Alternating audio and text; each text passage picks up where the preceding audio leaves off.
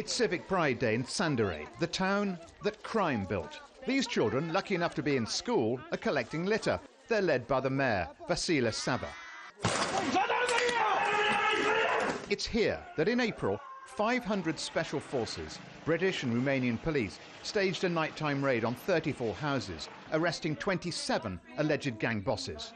They're accused of training children in crime and sending them west. As well as the arrests, police found money and weapons, as well as detailed logs of children they'd allegedly trained. Police estimate the children, some as young as 7, could have been earning up to $15,000 a month through a combination of begging, stealing, or ATM and benefit fraud. And that in a country where a doctor or a policeman is lucky to be earning $400 a month. So much money was being sent back to Tandarei that luxury cars soon began to appear on the streets, replacing horses and carts. Many cars carry foreign license plates.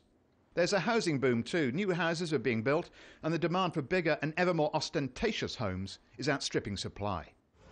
What do you say to people who accuse this town of being built by criminals because of the number of Range Rovers, British cars, new houses, sudden new wealth? I would tell them that they're wrong. We don't have any information about any criminal activity.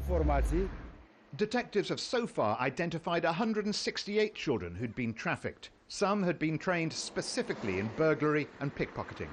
Despite these prosecutions, police fear the next generation of child crooks may already have started their education at a new Academy of Crime. Stephen Cole, Al Jazeera, Tandarei in eastern Romania.